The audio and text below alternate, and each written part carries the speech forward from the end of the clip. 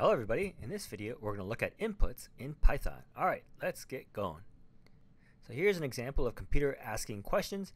You might have done this before. This is in Scratch. Here's what it looks like in Python. The computer's asking questions and I'm inputting things at the keyboard. And this computer's output depends on my input. Here's the formula for the input. I have the command, which is input. The input needs to have parentheses. And inside the parentheses, it's going to be the question that I'm asking. I need to save all of this to a variable, so the order matters. It's going to be variable equals input, parentheses, and then the question is inside the parentheses. So here it is in action. The computer is asking the user, give me your name, and saving that to a variable name, and then it's printing it out. The input is just like the print, in that it prints out exactly what is inside that quotation marks. So if inside the input, inside the quotation, there's no space at the end, when it asks the question, there's also no space at the end. Usually people like to put that space in there, so I'll do that right now. And when I ask the question, it has the space.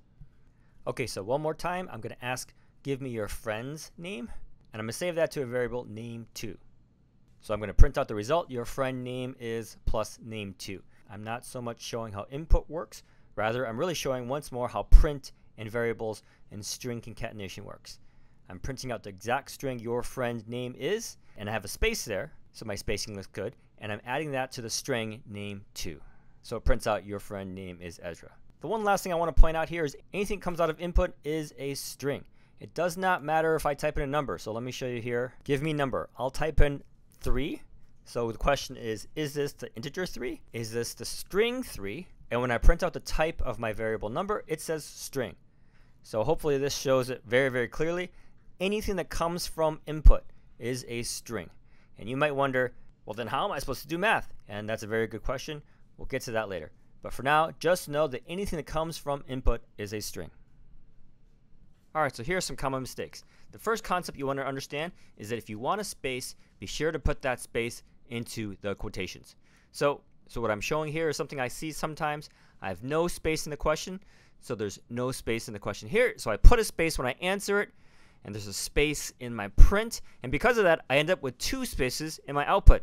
What the heck? This is one of those things that happens if you don't follow the basic rule. If you want a space, put the space in the quotations and nowhere else.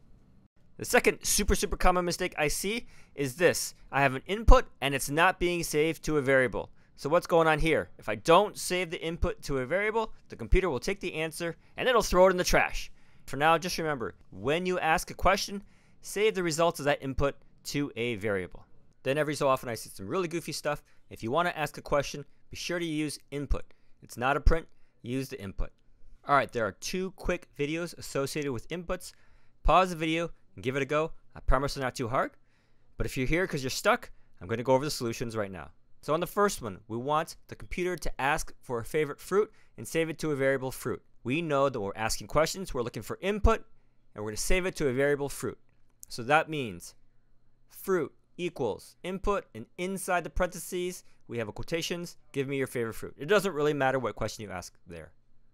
I try it out and it works. Okay, so the next thing is print statement. This is print your favorite fruit plus that fruit variable. This isn't really about inputs, it's more about knowing how concatenation works.